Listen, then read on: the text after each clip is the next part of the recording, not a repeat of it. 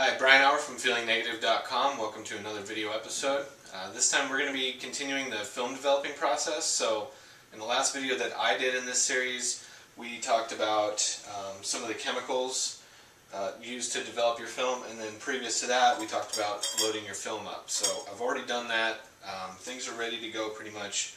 I've got my chemicals measured out, my water kind of set up and ready to go up to temperature. So everything's just about there. I really just have to mix them and start the process. So today I'm just going to be showing, I'm going to be developing some Ilford Pan F+, and I shot this at ISO 100 for some reason. So I'm going to have to push the film by a full stop. I've got my timer set up here, so I've got a triple timer, and what I have this set for is basically 15 minutes on the developer, another 30 seconds on the stop bath, and then 3 minutes for the fixer. After that we'll just go through a series of wash cycles. So that's the basic process. Let's go ahead and get started. I'll mix up the chemicals now. So I've got 5 milliliters of Rodinol that I'm going to mix into 250 milliliters of water.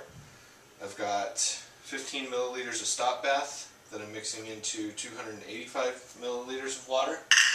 And I've got 50 milliliters of fixer into 200 milliliters of water. Okay, so the chemicals are all mixed up. I'll just give them a little stir. Okay.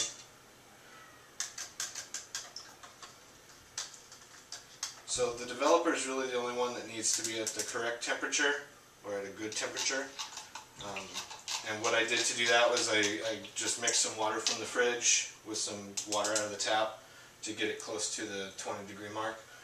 So we are ready to go. I've got all my chemicals there. First step, pull off your cap.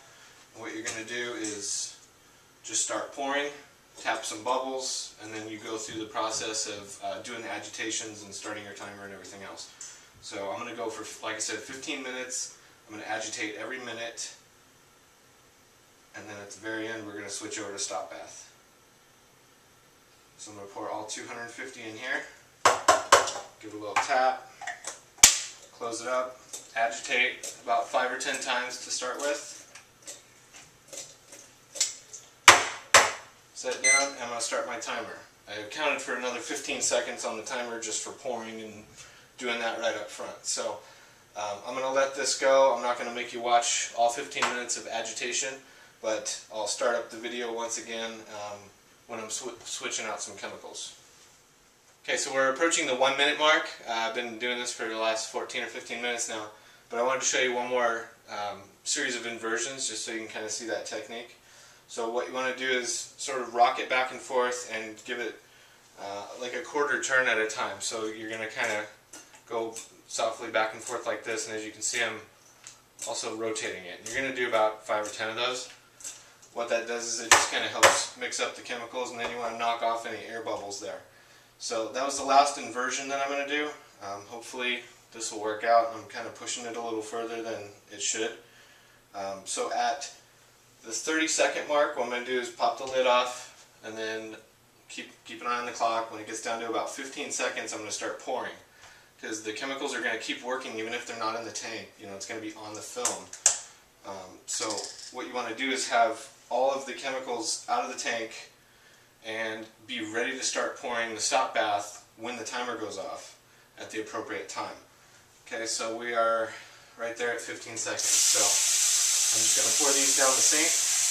That's a one-shot developer. You can't reuse them. Okay, so 5 seconds.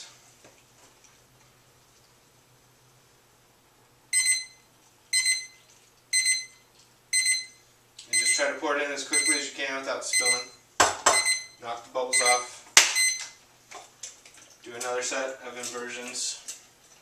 And this only needs to be in here for about 30 seconds, so just that initial inversion, knock the bubbles off, wait a few seconds for it, and when you pour this out, pour it back into the container, save it.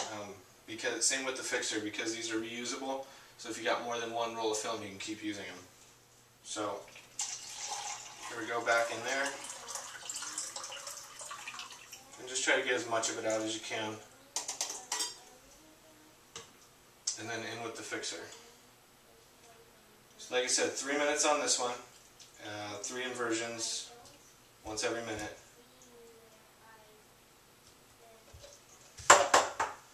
And when this is done, the film is no longer sensitive to light, and we can take it out and wash it and do all that other stuff. Okay, so I'm going to go ahead and finish that process and start up the video again with the wash.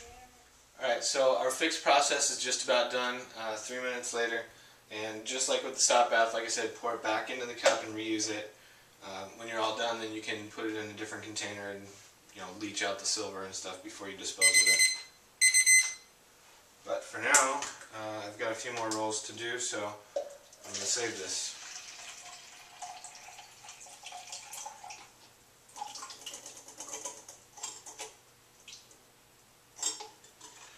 Okay, now the wash cycle, I think it's pretty important to get it right, so what I typically do is a series of inversions with water, and then I also run water in it for a couple more minutes, so I like to be paranoid.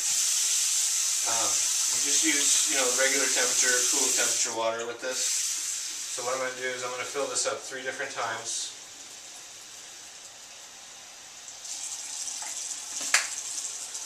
First time I'm going to give it 5 inversions. That gets all the major stuff out. Second time I'm going to do 10, then I'm going to do 20. Okay, so that was the last one there. We can pull the lid off after your fixer's up. You can pull the lid off. It's not sensitive to light anymore. That's what the fixer does, so you're not going to hurt anything by opening up the lid. So now I'm just going to go through and just continue. Basically, I'm just going to set it down in the sink like this and let it run for a while. Maybe mess with it some. So I'm going to do this for a little bit, and then I'll show you my final rinse process.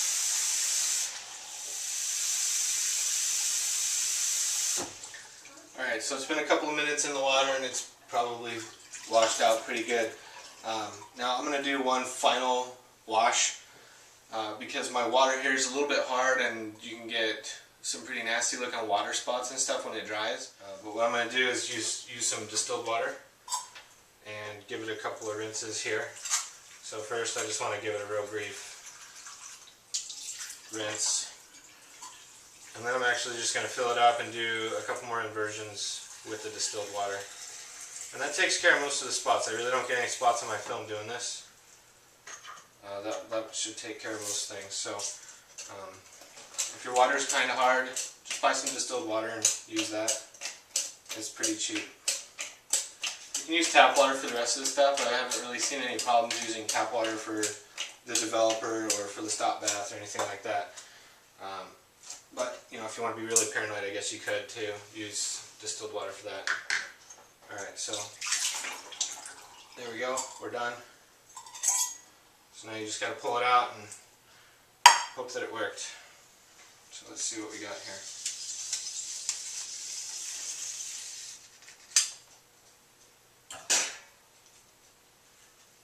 Alright.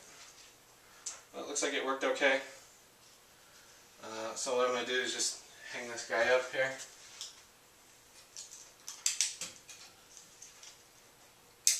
Okay. And then what I typically do is just first chase most of the big water spots, and then I'll throw a weight down on the bottom, just kind of help the film hang straight. Not everybody does this, but on the non-emulsion side it's really slippery, and you can kind of tell in a non-picture area. If you take like a microfiber cloth and just kind of real gently take care of any additional water. Don't do it on the emulsion side, because it'll kind of stick and it'll leave like little fibers and hairs and things stuck to it. So that's it. I'm going to let these dry, and then I'll go ahead and chop them up and scan them and hopefully have them ready in time by the time we put up this video. So there's the process.